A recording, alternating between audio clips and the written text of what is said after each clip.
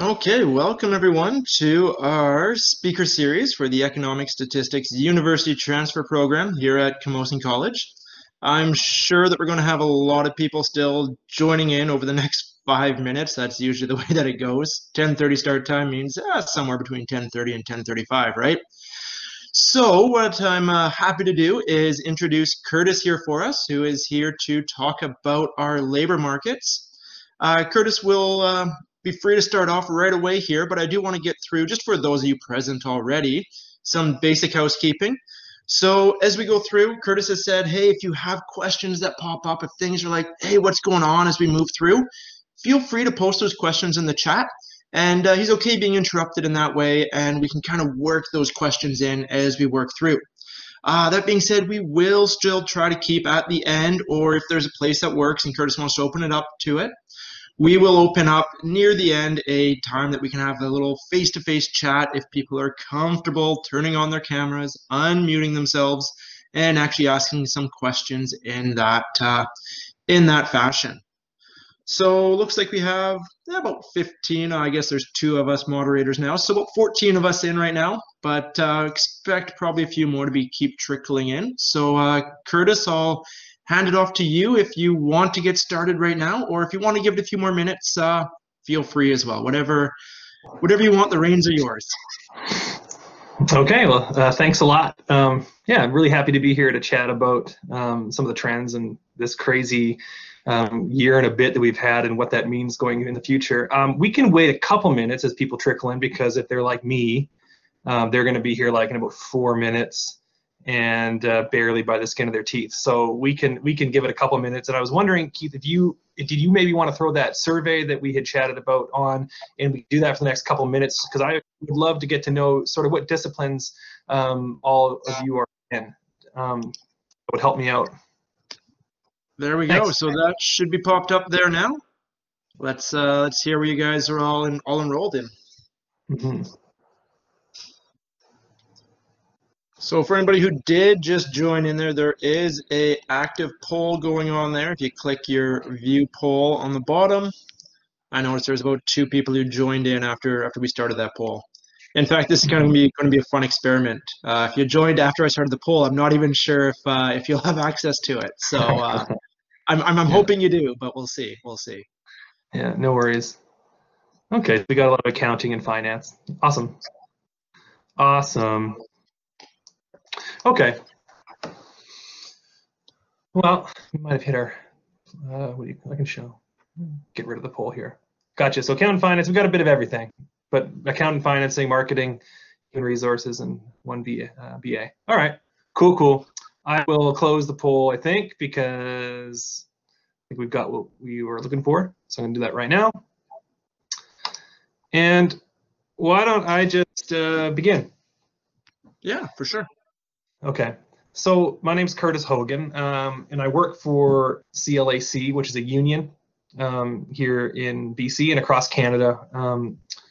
My role is a provincial representative. So basically, I negotiate contracts and look after what are called bargaining units, which would be workplaces that are represented by a union and have a collective agreement. So you should have some familiarity with that as business students, and some of your HR specific people will know what I'm talking about. I'm on the other side of the table. I'm representing the workers and the collective when we get down to the bargaining table to negotiate terms of employment.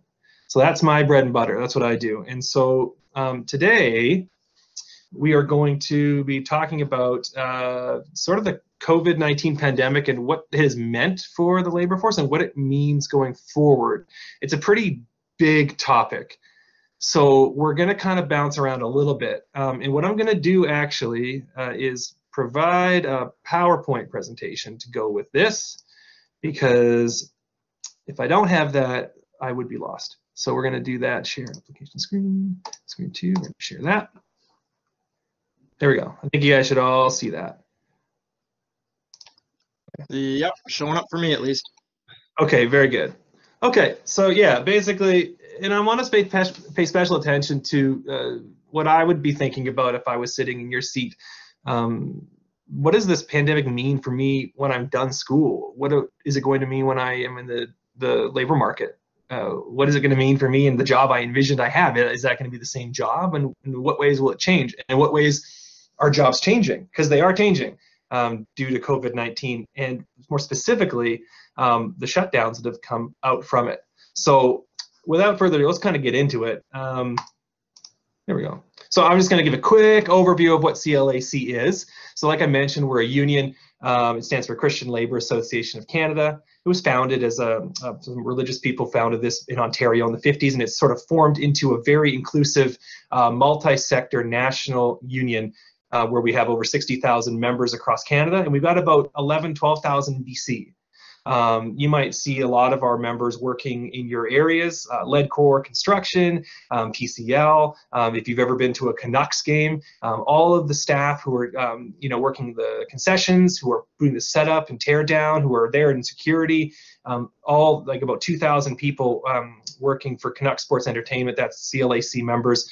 And in Alberta, you might recognize our workers for Save on Foods. Every Save on Foods grocery store is represented by CLAC. So we have like kind of a wide net when it comes to being a multi-sector union, which is different than what you see typically in unionism, which is very specific to trades. We have all trades and all disciplines, and we find that it works very well in this global economy where we want to see employers and employees have more flexibility in terms of their collective bargaining rights. We have offices in BC, Alberta, Saskatchewan, Manitoba, and Ontario. We're not in Quebec because it's all run by the mob, and I'd probably be wearing cement shoes in the bottom of the St. Lawrence if that was the case. So yeah, we're also affiliated internationally with the World Organization of Workers, which is just a larger body that kind of provides some oversight, I suppose, but also connection and networking within the global union environment. So that's that. Let's move on. But first, listen, when I'm in a Zoom meeting, I'm just looking at my phone with memes. So I thought, let's just cut out the middleman here. We're going to get a few memes out of the way so that we can be on the same page. Like this one. And then, we're talking about the pandemic, so I thought this was pretty funny as well. It sucks that I can't see any laughter. These could be totally bombing. I don't know. Okay, there we go. Thanks, Audrey. Appreciate it. Oh, good. Validating my existence right now. Okay, let's get through. Okay, so let's get some context. Everything fell off the cliff in the spring or March of 2020, but there's been a lead up to this point in time, and so we had when I was probably your age, back in 2008, I was getting out of school. And that was a horrible time to be graduating university.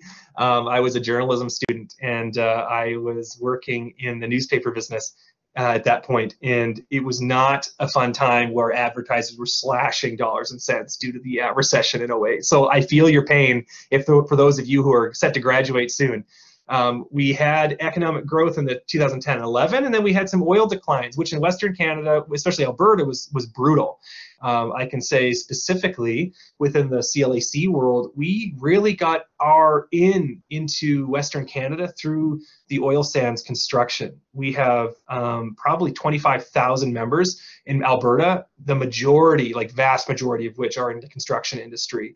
We represent over 50% of the unionized oil sands construction craft in Fort McMurray, so that's a fairly sizable number, and it's only growing as we continue to pick up maintenance contracts with them. So that oil decline in 2014, 15, 16 until basically now, as we see an uptick, was interesting economic times. And then, we slowly recovered, and then all of a sudden we have a pandemic. And as you can see in 2020, all of a sudden everything just goes to crap. Interestingly, we see just sort of the again, some context in 2016 to 2021 or 2020 first quarter, just how significant, and these are large scale trends, right? These aren't necessarily sector specific, but in this case with this graph, we're talking about like small business, medium sized, large, and everyone took a hit, especially the medium sized operations. And so that's just context for what we're going to be talking about in terms of just how severe I like this stat when it talks about hours worked. Hours worked is a really good indication, in my opinion. We deal in hours worked in terms of our growth because a job is kind of not totally telling when it's talking about an unemployment rate. Are they working full-time? Are they working part-time? Are they coming in and out of the labor force, right? How many hours did they get this year? And so I find that that is a better indicator of when things are healthy. And so I like this. And this is just Stats Canada stuff, which you can look up. So let's talk about the shutdowns that happened in the pandemic. And again, I'm going through this stuff just as a bit of to get us onto the same page. As I discuss later on, I'm going to be talking about sort of CLAC's dealing with the pandemic, what it meant for our members, what I saw a bit anecdotally in terms of my members and what their lives looked like and how different they were after these shutdowns and the pandemic hit. This is a really interesting graph because it's talking about how different sectors were hit. And I want you to hold on to this image as we look at, construction, manufacturing, retail, accommodation and food, so hotels and restaurants, just massively hit. And I think that we can connect the dots between why those sectors were hit specifically harder than others, due to the shutdown, obviously. But there's a little more to the story too, in terms of why. And so, yeah, like look at that crazy in food services, just so many people. My sister is a university student in Calgary. She has been waitressing her way through university for years, and she was on CERB, she was laid off. And I'm sure many people were also affected by that here. I know that, a lot of university students are in the accommodation and food service industry to pay their way through school. So I'm probably preaching to the choir here. Here's just some basic overview as well. Like 2.5 million people unemployed, which is astounding. That's incredible, the magnitude of that. We recovered at 1.7 million, but I want to also have us pay attention to what recovery actually means. Now, getting back to where we were in February of 2020 is not exactly recovery in the truest sense. They talk about a K-shaped recovery, right, where we sort of come down and then we come up. But it also means, what trends were we seeing in January of 2020? And we're going to take a look at that in a second. We had, 300,000 unemployed workers left the labor force. Men and women have recovered roughly the same, but women saw a massive decline. And we're going to get to that as well in terms of why that was. Well, and it was because we have someone's got to do childcare, and I found myself doing childcare, my wife as well. The social structures that we have right now that we rely on were kind of upended, and it made for very, very murky waters. Young people, young workers, it still remains low, really low in terms of the aftermath of what the last year and a bit has been. And then, of course, we had, people of color, Indigenous people have been disproportionately affected by the economic impacts of the pandemic. And those are all, you got to ask yourself, why is that the case? And we're going to get to that because there's underpinnings within our work life and within the workscape of Canada that are coming to reckoning right now. And we're seeing that throughout. And one of the main reasons is because we have a divide that has taken place, and that's between the hourly and the salary employees that work in Canada's labor force. Now, you mostly in your field of study here will likely be in the salary side of things. And that's really good news because you can't work from home or work remotely if your job is hourly for the most part. We see hourly employment as things like construction, retail, as we saw on that last slide. We see that in terms of healthcare. Although that was not so, we saw growth in healthcare because obviously the nature of the pandemic. But yeah, if we take a look at how badly hit hourly employees who just simply cannot work remotely, they must be at work. how the shutdown affected them. And I mean, we saw dips in the salary employees, but by and large, most people on average who work, at a desk or can work from home were more or less unaffected. And I just wanted to bring it back to this slide, right? Now let's take a look. Healthcare, so you can do that remotely. Education, we've done that remotely. Obviously, university students and your professors have been able to successfully, more or less, provide that service. Professional, they've been fine. Finance, there you go. Lots of finance students here, mostly fine.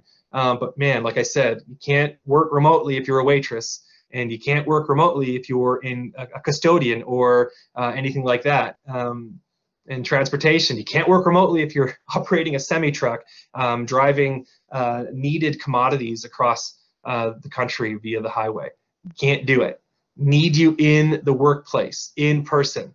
And those are the ones who, of course, are most negatively impacted in terms of the numbers of people who are out of work. And then I just, working from home makes me think of this. I love Big Mike. TLC. Watch a lot of TV. Who here has watched a lot of TV? I should do that poll. Who's watched more TV than they have in their entire life over the last year? Because I definitely have, living in the north. Yeah, yeah, exactly. And this is probably all of you, hey, right now. You guys have your cameras off.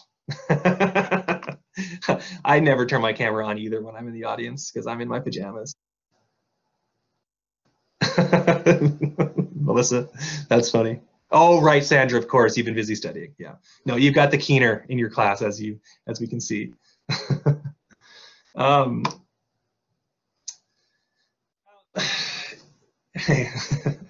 In terms of employment here, this is just a quick little hit. We're not going to spend too much time. This is just showing what 2019 looked like. Pretty steady, some growth, but a pretty stagnant year. And then if we compare that, this is the employment in Canada in 2020, we see that massive dip. And then they talk about that K-shaped, right? That K-shaped recovery. And yeah, we're there. But as I mentioned before, recovery is misleading to a degree, because where would we be in 2020 without the pandemic? Would we have seen growth? I think we would have. There's been growth projected. So have we hit our natural growth state? No, we haven't. We're just barely getting back to a place where we were. So we've got a lot of ground to cover to kind of see a true recovery happen. And this is just my world, right? And I'm going to circle it back to that because I'm not a macroeconomics professor. I'm not, I've got knowledge and intricate knowledge of the labor relations scene in our unionized environment and what we have seen and we have our data. And so I thought, this is pretty proprietary stuff, but let's take a look at, maybe how a labor union was affected. This is we really followed pretty closely with the trend lines. Our union employees outside of the public sector are typically hourly employees, and we, as a union, I was mentioning we have 60,000 members across Canada. Almost all of them are hourly employees making an hourly wage. And so, yeah, the pandemic has been brutal. But that being said, we are in healthcare, so things evened out, right? We had a lot more healthcare workers and a lot less construction workers. So, but yeah, it followed the trend pretty closely. But what about BC? Because that's where we're living, right? How are we doing? Well, we made a bit better recovery than Canada as a whole. We're in a bit better position. We're roughly exactly where we were at this point. And that's interesting. We got some January data too, which most of the data ended up finding itself end in August, but I was trying to find some stuff that's more into 2021, and we were able to track some of this stuff down. And this is fresh data from our union side of things. Yeah, and then here we go. Here's all the stuff together, and yeah, take that for what it's worth. It's like, I mean, we're definitely behind. We're definitely behind where the rest of the province is, and that's because we don't have the nice salary jobs that can work remotely as a union. Construction, and I only bring this up because construction's kind of is a huge industry in BC right now, and is going to be a good indicator for economic growth and recovery going forward in terms of getting resources to market. And as we see here, Yeah, we saw big dips, but also you look at with us, we got really busy during the pandemic. Yeah, no, absolutely. Travel and tourism. We actually right next to my office here, we have and Sanders pointed out that tourism and some of those industries which are really important to BC have not recovered. You could probably argue that some of those industries were declining as it was based on the ease at which we can book our flights and plan our trips. But yeah, but actual people vacationing and coming in, it's been tough. We have a travel agency right next door, and they haven't been in the office in a year and a half. So I don't know if they've shut their doors or they're just maybe went into early retirement. I'm not sure where they're at. But it's interesting here with construction, as you can see, had a oh, yeah. No, Melissa, good point. So Melissa's saying, yeah, there's a bit of an inverse in construction. And so BC is uniquely positioned right now. We have a lot of important mega projects that just have to go. And one example, and we're going to get to it a bit, we're going to do a case study coming up on how this was for Site C, because CLAC, and actually me specifically, I look after the Site C dam construction for the main civil works portion, which has between 1,000 and 1,500 workers at any given point. And this was a really interesting year. Very interesting, because they had to work. There was no ifs, ands, or buts about it. We could not stop that work. We were diverting a river. So you got to get it done. So some of our numbers, because of the heavy amount of Site C work that we had, are going to show that spike up and decline naturally into the winter, which is a seasonal decline for us, usually in heavy construction. So that kind of shows why we have a bit of a difference there. But the numbers only tell you so much, right? The workplace has been very changed. And yeah, numbers of employees, yeah, that's great. But what does it actually meaning for the people who are working? I can tell you from my experience that I've seen a lot of psychological tension over the last year and a half, and especially the shutdowns and during the wake of the pandemic, because I believe that we still have fear of COVID, but if we can rewind our brains back to March and April, that was a very, very scary time. And if you had to weigh the options of going to work and providing, income for your mortgage, so you have to your family, and all that kind of stuff, and your health and safety, well, all of a sudden you're at a tension where you kind of just want to be home and hibernate and until this thing's over. But for most workers, they had to go to work, and that put strain on the aspects of health and safety. And I can tell you right now, the uncertainty, just the fact that you don't know what's going to happen day to day, is super stressful for most employees. It's there's going to be studies that are going to come out that talk about all of this and the effects of it. Right now, the data is a little sparse because we're in it. But I can tell you anecdotally that a lot of my phone calls and dealing with my members during the pandemic were simply about the future. What is going to happen? And I don't have a crystal ball, but more or less, most people just wanted to talk and be able to have something bounce off someone else. The family impact has been nuts. We've had schools shut down. That was so devastating for families, because that is and we're going to talk about this, but it's a sort of it's a crack in our country's socioeconomic sort of fabric. School is childcare. And without school, you don't have childcare. And it became the decision, of going to work or staying home and doing the online education for people. And that was so stressful. Those decisions that you had to make. Working from home, yeah, it was a novel concept at the beginning, but fast forward to now, and it's sort of tedious. There's a lot of mental health and emotional impacts that have come along with the last year and a half, and you're seeing that in the workplace. And then community impact, people have clubs and activities and connections, and they're involved in their communities, and that stuff has also been made more difficult. So it's just, what it's done is it's just created this level of heaviness, and that permeates the workplace as well. And you can't escape it. In my line of work, it's there. It's on both sides, union and management. Everyone is feeling it. This is an interesting stat, and I think is kind of mostly what I was talking about before a little bit. We have provinces that have investment in childcare. So as you can kind of see, like a country, well, it is kind of its own country, a province like Quebec, where they invest quite a lot of money into childcare. And then what we see is we see more women participate in the labor force based on the correlation with childcare funding. Now, that to me is pretty telling. We need women in the labor force, and that decision should not have to be made that just because people decide to have a family, it means you have to stop working or jeopardize your career. But right now, just because also in BC, I mean, my goodness, and I don't know how many parents are in this audience, but the price of childcare is just astronomical. It really is like most of your income, depending on your income bracket, that you have to sacrifice. And so I thought this was an interesting graph to show, when the public investment in childcare is there, so is the participation in the labor force. It seems no-brainer to me, but again, we need to do a better job lobbying our government to share the burden.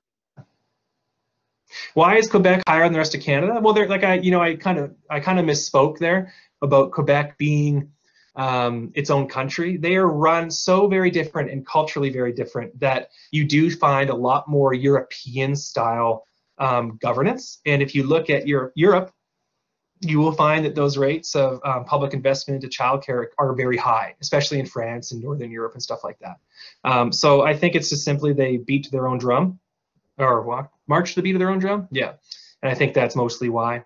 And they can get away with it because, yeah, exactly, Keith. Thanks. So where are we at right now? Oh man, I'm slow. Okay, so let's do a case study. So I looked after, this is the Site C Dam, and I know it's a very political issue, and I know that people probably have many opinions on it, but hey, I didn't decide to build the dam. I'm just representing the workers who need to work safely and work for good wages and all those other things who are going to complete it.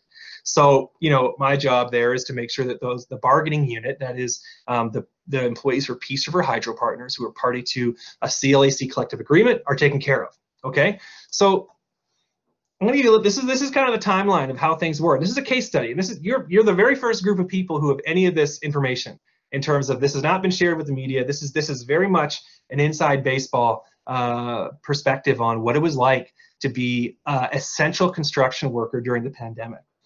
And at first, in my world, I had phone calls off the hook. I was basically chain smoking cell phone conversations, one to the other, for about a month straight, 16, 17-hour days, just trying to allay the fears of people who were freaking out because, one, we didn't have the proper health and safety measures in the actual work site to accommodate an outbreak. So that meant hand sanitizing. That we were short on bleach wipes. We were short on everything because, remember, back in the spring, I don't know how many people here, you can probably let me know, but how many people were wiping down their groceries after going to the grocery store. That was where we were at, and so there was naturally a fear of contamination, of all that kind of health and safety stuff. And so people were saying, I'm not going to work. We're not, and that's not job action. That's simply everyone's right within the WorkSafe code, which is a government regulation in BC. If you're being put in a position to work unsafely, you have the right to refuse it, and you can't be disciplined for that. And so we were saying, essentially, we can't work safely until we know we have sanitation stations, we have hand wash stations, and we have proper PPE, right? Personal protective equipment like gloves and masks to be able to do the work safely. So on top of that, at that point in time, there was airports being shut down from Newfoundland, Halifax, quarantine, isolations and stuff like that. And so people are going and saying, if I go home, because again, this dam is it's shift work. You come in for 14 days and you go home for 7. If I go home, am I going to be able to come back? Or if I stay, more importantly, am I going to be able to go home? Because what happens if things get shut down? We at work, I'm going to be stuck in a work camp for who knows how long. And these are all things that were happening at the forefront. There were fear of an outbreak in the camp, right? What happens if we get a COVID outbreak in the camp? We're all stuck together. And then there were a lot of requests for people to say, listen, I can't deal with this right now. My family is in turmoil. We're feeling very anxious and afraid. I need to go home. And so we were able to make sure that employees who requested a layoff were given a layoff temporarily and could be brought back at a later date. But then the question became, we have a dam to build and we must meet these milestones. We have to divert the Peace River and into these tunnels that were built, and to divert it while we build the infrastructure of the dam core. And what we had to end up doing at that point, negotiate terms for a long shift, meaning we were going to have people come in and work for several weeks at a time. And so it ended up being about an 8 to 12 week shift where people just stayed at camp and worked straight. And that was stressful, don't get me wrong. But at that point in time, an outbreak could have derailed that project. And we needed to work safely, and we needed to work to deadline. And so we were able to also negotiate, and we were the only ones, I believe, in the entire, as far as I know, in BC, our construction workforce were the only to get time and a half overtime for every hour they worked to make sure that happened. Pretty good deal, and lo and behold, with that, they were able to meet their milestones. But that being said, it's give and take. You make good money, and you're safe, not going back and forth between cities and stuff like that. But they shut down the theaters and the camp, because this is a pretty world-class camp. We've got wonderful gyms, we've got theaters, we've got game rooms, we've got all kinds of stuff, all shut down because we can't have socializing. It is a great incentive for the workers. Normally, well, yeah, and the wages for sure, but when that stuff was shut down, you're pretty lonely. And if you're doing 12 weeks of work and all you do is go to work and you go back to your camp and you eat your food. Alex, sounds better than where I live. It's not bad. Yeah. And so what we found at that point in time where people were starting to say, hey, I want to come back to work. Okay. So there was a bit of a price point on people's fears at that point, it seemed. And then, as we got into 2020, things just started to normalize. We had a lot of good health and safety protocols. We did have our first COVID cases, but by that point in time, there was a little less anxiety over it, because we were finding that, as long as we were doing our proper contact tracing and as long as there weren't any outbreaks, things were relatively okay. And I'll tell you something, and this again is a little inside baseball, but we have had very few cases at Site C. And don't quote me on the number, but as far as I'm concerned, we've seen maybe 20, maybe 30 cases over the last year and a half. And put that into context, there's 4,500 workers on this site and project. So if you want to talk about provincial averages, that's extremely low. And that was a big fear. It was a big fear that these camps would end up having massive outbreaks and it would be pandemonium, but in fact, it was the opposite. It protected workers because of the health and safety measures that existed at the camps. And then where are we right now? It's just business as usual. Basil. Kennedy, yes, we're similar. I want to read your comment there. Let me just take a look. Oh, how do I get to the chat? Oh, there it is. Similar. Yes. Yeah, I mean, we're somewhere in the middle between, the U.S. and Europe. I would say we're somewhere in the middle of all of that. We've been with the Liberal government. We've been a little more on that socially, I'll say, economically conscious side of things, for sure. Yeah, 100%, Melissa. So I think that camps like that can be a prison or a castle. And I thought that at the very beginning, and they ended up being a castle. And what I mean by that is they protected people. Camps are largely set up for outbreaks of GI, gastrointestinal, stuff like that, the flu. So there's all kinds of protocols that they already have to mitigate that kind of spread. So there had been a GI that had gone through in January, and so they were already in a pandemic type protocol at the time that COVID started. So what that meant was they weren't touching their coffee cups, they weren't touching their lunch bags, they were literally having things tended to them. They would go to work, they'd come back, they'd get their food given to them, and they'd go to their room. And so if you think about all our interactions at home, they were having way less interactions at Site C. Anyway, that is kind of a case study there with PRHP. And there's another case, so yeah, no worries. It's Curtis, by the way, but I'll let it slide. Another case study here, Canucks Sports Entertainment. So this is another sector where we have a couple thousand people working in that industry. And this is a very different tale, okay? March in 2020, events are canceled. We have shutdowns. We can't have gatherings of more than 50 people. And there's just mass layoffs. And I would say that's probably the hardest hit bargaining unit that we have in our union. Oh, I like how I left in this template thing. Oops. Um, in 2020, they've got some skeleton crews who are maintaining. When I say skeleton crews, I mean like they have a contingent of people that are working who have to just kind of keep the lights on, right? That's a very big complex, and there's a lot of work that needs to be done just to maintain its structure and make sure that everything is, working properly. But most of our employees there are collecting CERB. And right now, we're just saying, listen, the vaccine, it cannot come fast enough. That industry, events, I think there was a mention, no problem. There was a mention of tourism and other industries, very similar. If you can't bring the people in, you can't work. The job is completely dependent on large gatherings.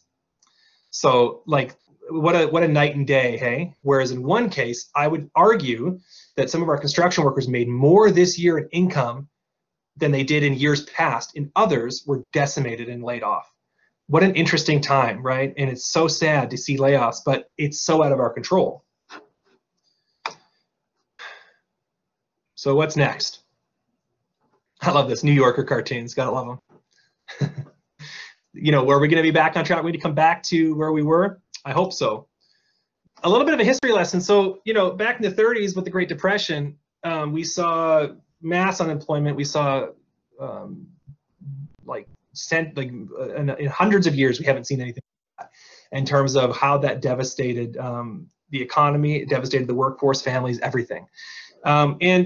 But there are things that always come out of depressions or world events, or and I would argue when the cracks in the foundation of our workforce and safety nets are exposed. And that's what we're seeing now. Melissa, there are, sorry, I didn't see your question. Yeah, there are more people now. It's starting to uptick slowly, but again, we don't have fans, so we don't have concessions and stuff like that as much. So it's still probably 75% of our employees there are not working.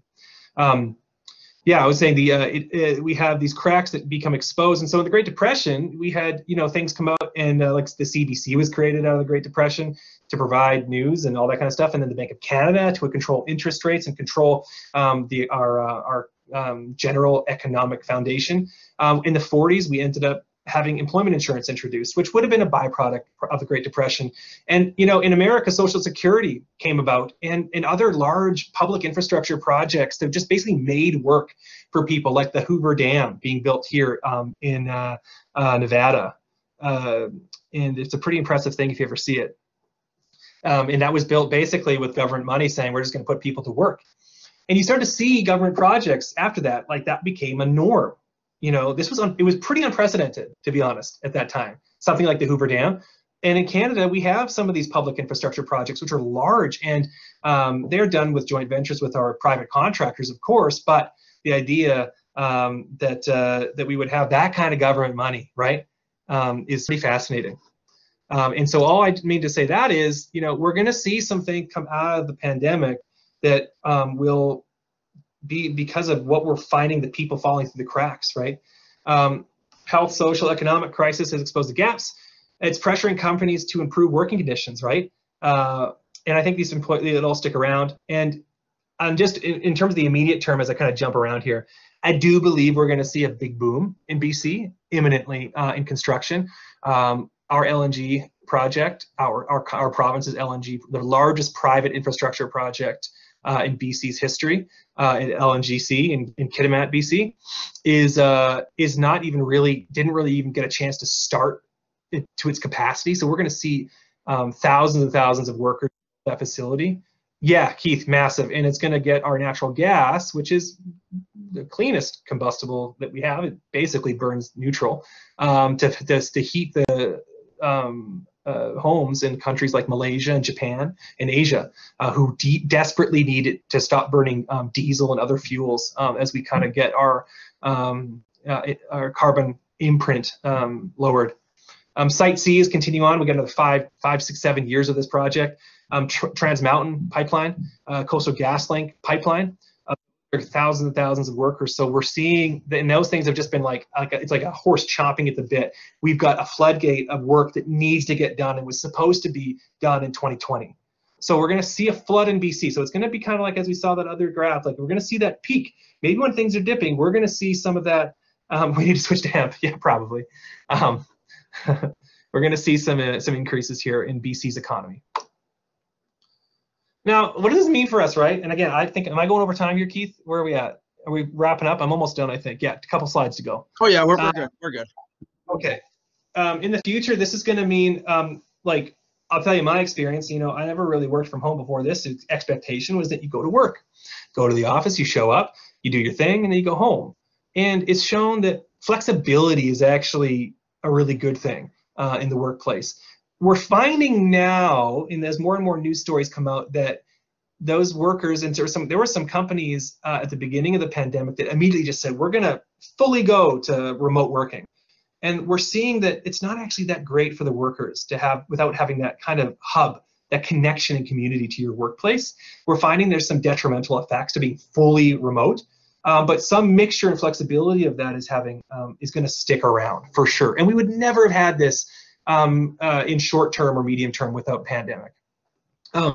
It could also affect where people choose to live. Excuse me. There's talk of having a rural boom, right? If you don't need to be in Vancouver, Calgary, Edmonton, wherever, Toronto, then you can kind of live wherever you want. And then why would I spend, you know, $1 million on a house in Vancouver, or that'd be a cheap house, I guess, when I could live in the interior, or I could live on the island, you know, for less, and I could work remotely and not have to have that kind of debt obligation, right? Those things become way more in the picture.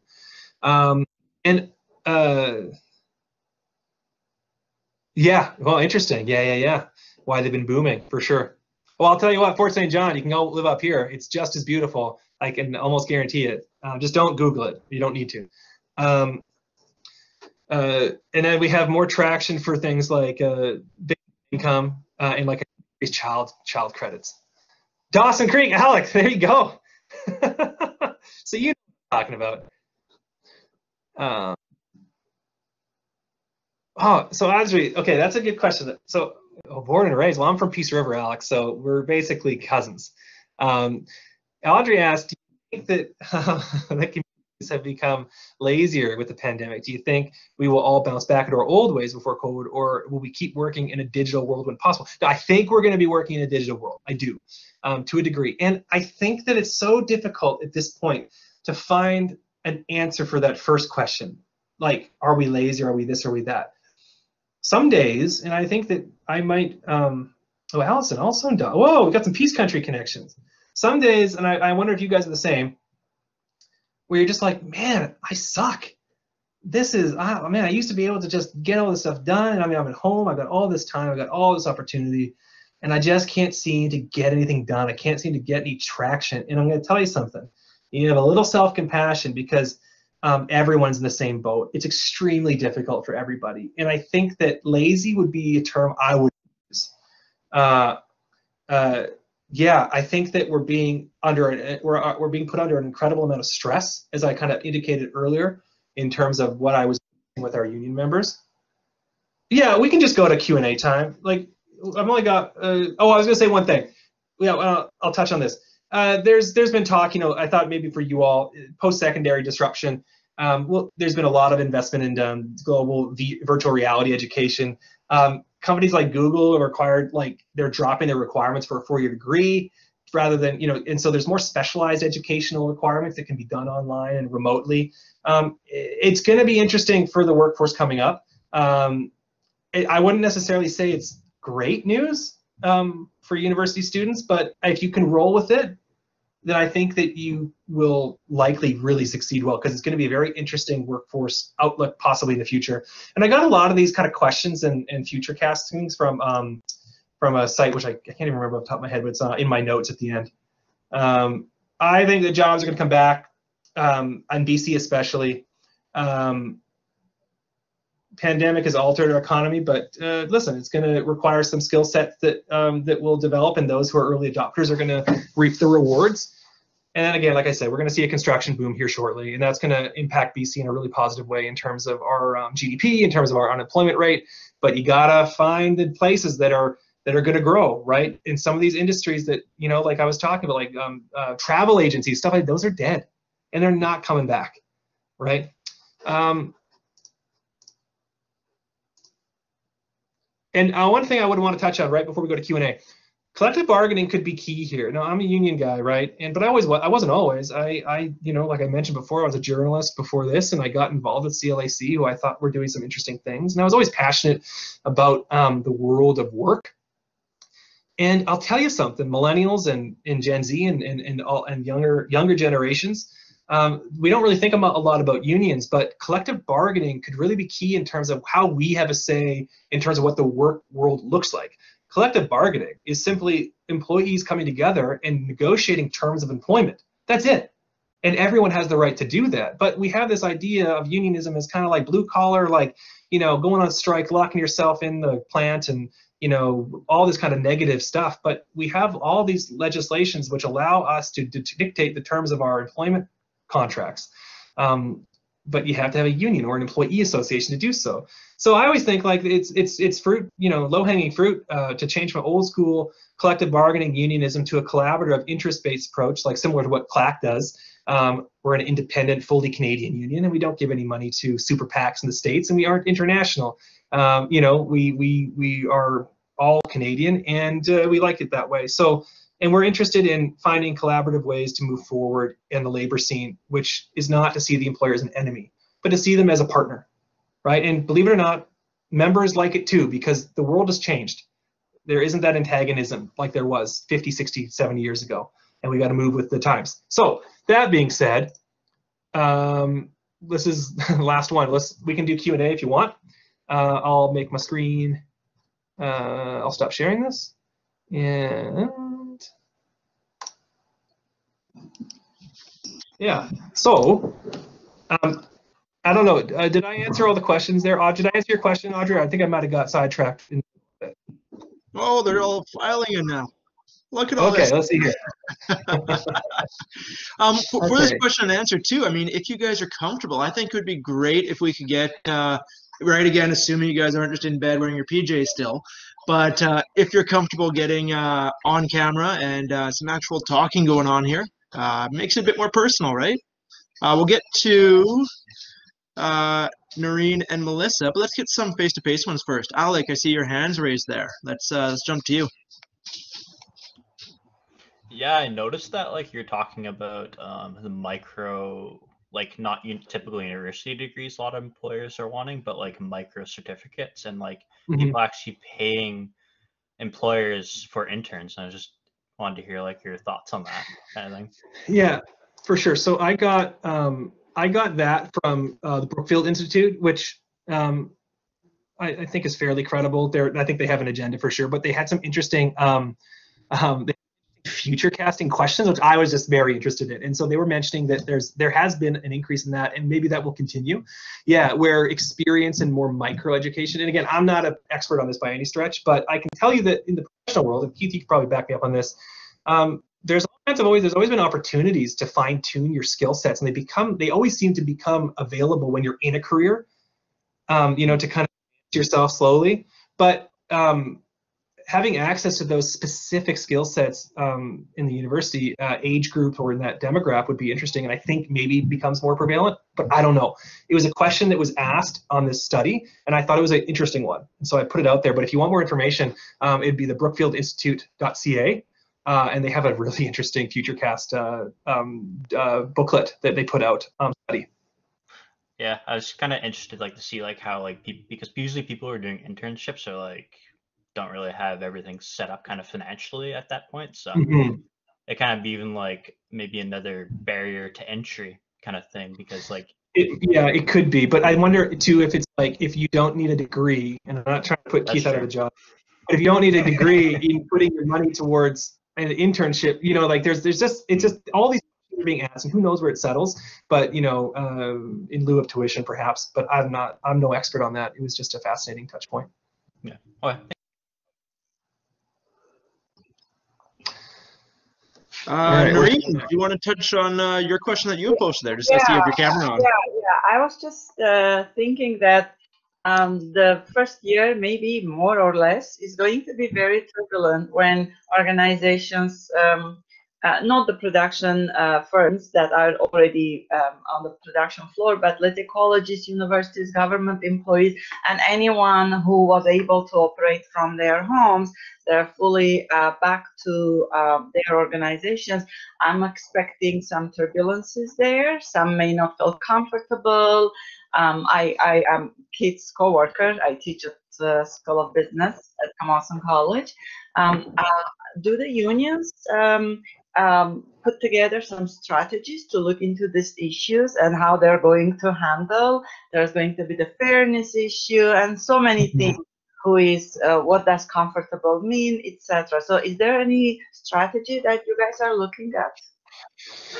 Yeah, I mean, my world is predominantly not white collar, and I say like not, the members I represent typically aren't working remotely or working in an office environment or as an educator, professor. But yeah, like in a general sense, for sure, like all these are questions that I deal with every day and strategies to implement. And what we're really talking about when we talk about that is health and safety. That's what we're talking about.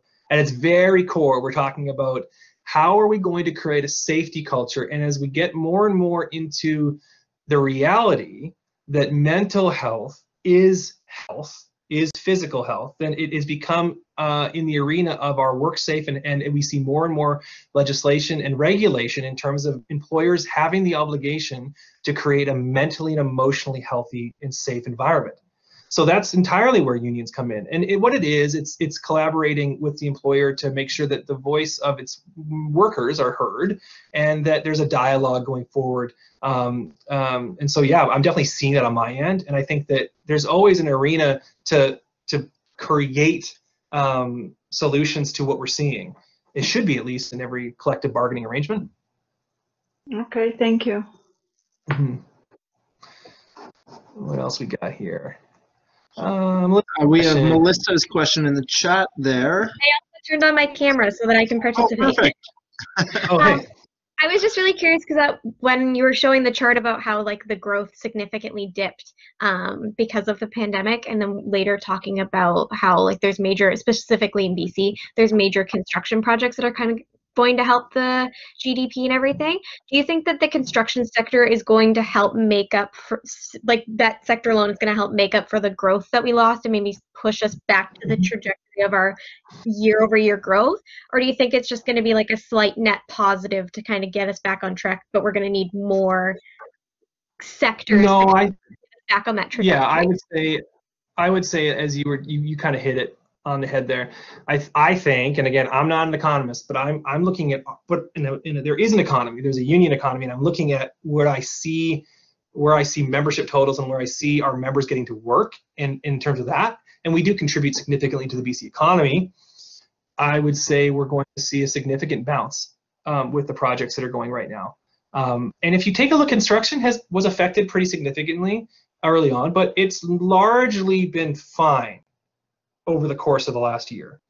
But we have all these political projects, right? And the public health orders are saying, whoa, we can't get 2,000 workers back to work because of these health orders. So it's like a dam, like kind of interesting choice of words considering our case study. But it's building up, like this work needs to get done.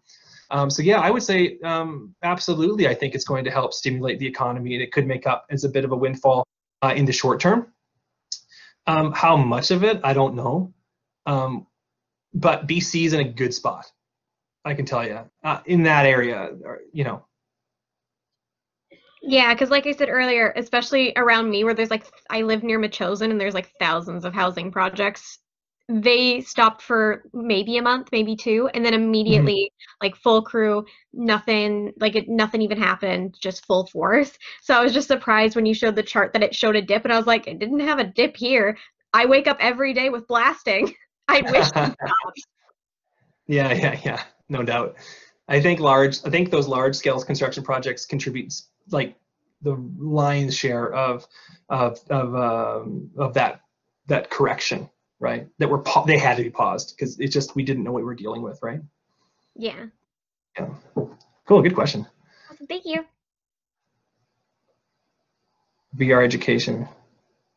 So, Lindy, do you think it will have an impact on the future economy? Well, I mean, I don't know. Like, Keith, I wonder if you want to step in on any of these too, because like I'm interested as we have differences in our educational. If education somehow shifts, then yeah, perhaps we would see differences economically. I think the gig economy is going to become more and more and more expanded, and that's not great news for the workers. Because and everyone will know what I'm talking about, right, Keith? When I say the gig economy. Yeah, so for those of you who might not be familiar, that's things like Uber and everything that goes with that. That hey, you can just get this. You're a contractor essentially working. The idea being initially, it's a really cool idea. You have your job, and it gives you the ability to earn extra money on the side.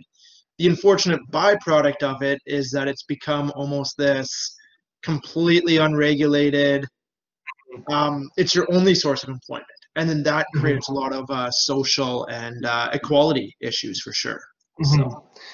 Yeah, exactly. So, I find that that it's part and parcel.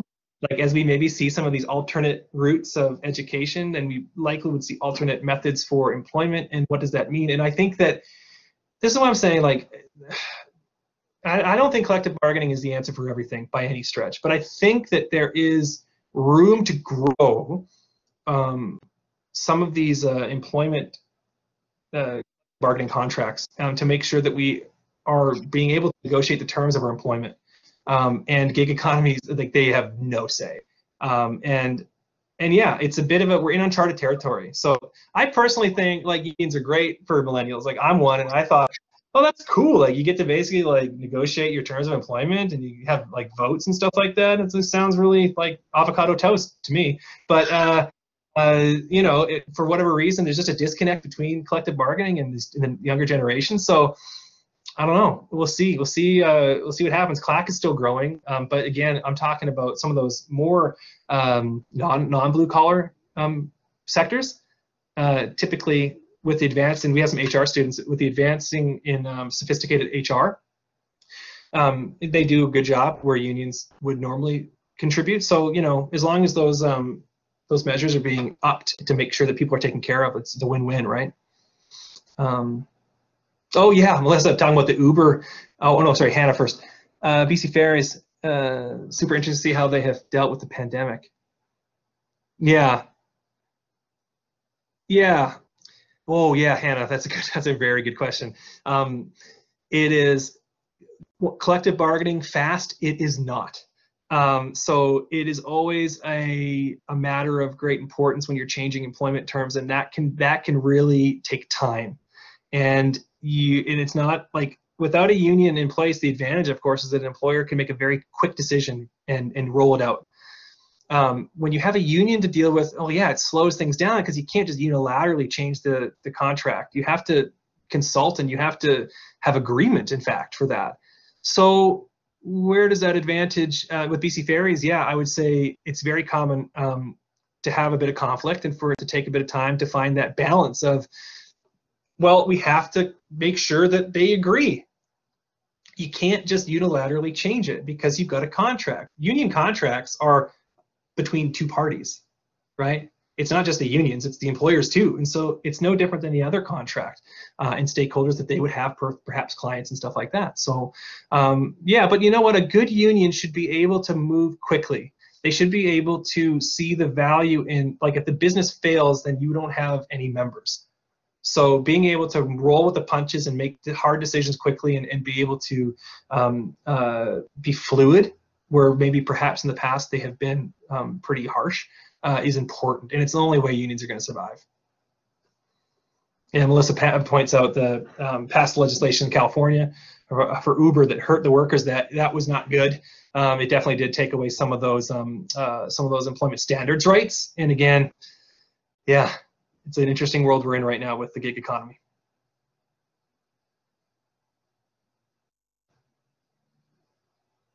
Okay, we're going over. So yeah, we're right at our time, but thanks okay. everyone who's here. I will just, in case anyone does want to stick around, we'll take a final question if there's someone who's itching or just like, oh no, I didn't get it in. Is there anyone just right there? Oh, yeah, and also if you guys have any questions or anything like that, or want to touch base with me, you can just hit me up my email right there, and I'd be happy to chat further or answer any questions. Yeah, you bet. So Sandra, I can talk a little bit to that. I don't know if there's anything specifically about right now with this pandemic, but in many previous studies, it has been shown that individuals, cohorts that graduate in the midst of economic downturns, their lifelong earnings are actually negatively affected. And that seems to be a relatively true phenomenon that we witnessed through many recessions through the past. We witnessed that again in the 08-09. We witnessed that again in 2014 with the oil price downturn. Yeah, graduating in a recession is never a great idea. I mean, not one of those things you necessarily have control over either, but yeah, definitely find that has negative impacts. And again, that's talking about on average. There's always exceptions, right? When you're talking about statistics, there's always the extreme cases that go outside of that, but typically speaking, yeah, not great. It's a good time to go to school. It is. It is. That's for sure. Yeah. Oh, yeah. grades. Oh, interesting. And it's actually I don't know. I'm not on the administration or the registration side, so I can't speak a ton to it. But from what I've been listening to and seeing, just because hey, it's my field and I've been interested in it, is that there's a lot of chat about how does the registrar actually weigh your grades given this year for these new high school graduates who are coming in. What does it mean that you have this grade in math, this grade in English, et cetera, et cetera? So I know there's a lot of discussion as to how exactly that is looked at, and that actually just builds upon several years of discussion. I don't know if there is almost a scandal about it because there were certain universities that were weighting grades from certain high schools, saying, hey, this high school tended to inflate their grades. I think it was a private school, tended to inflate their grades. And so universities caught on to it, and they just started to discount the grades that their graduates had. So, right, it's all part of a bigger discussion for sure. Weird times, hey? Yeah. Yeah, no doubt.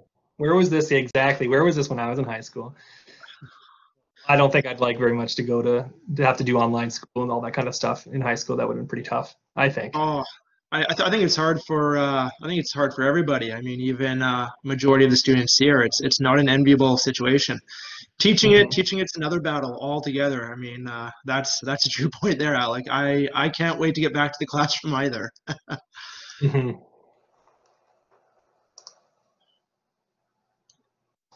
Okay, well, I think we've used up lots of Curtis's time here. Again, Curtis, thank you so much for joining us and your presentation. It was very enlightening, very, very insightful, and I enjoyed it thoroughly.